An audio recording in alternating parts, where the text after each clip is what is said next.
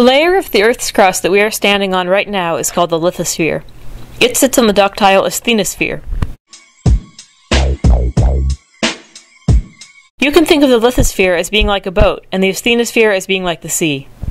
Under normal conditions, the way the boat sits on the water level represents isostatic equilibrium. But when weight is added, the boat sinks further down into the water, and that equilibrium is broken. When the weight is removed, the boat will bob up like a cork, higher than its previous position, before slowly settling back into equilibrium.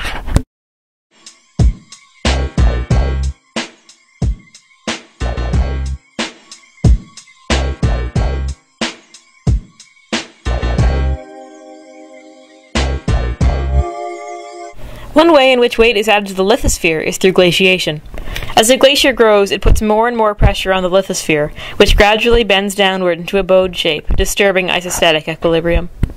All good things must come to an end for glaciers.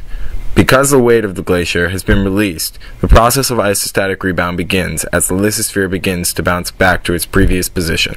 This bounce back can occur over tens of thousands of years. The elastic response will not occur at a steady rate. At some points, this movement of the crust will cause earthquakes.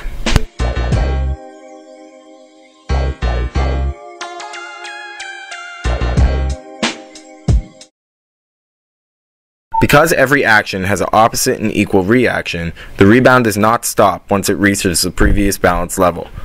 This bouncing pattern will continue until the movement settles and equilibrium is achieved.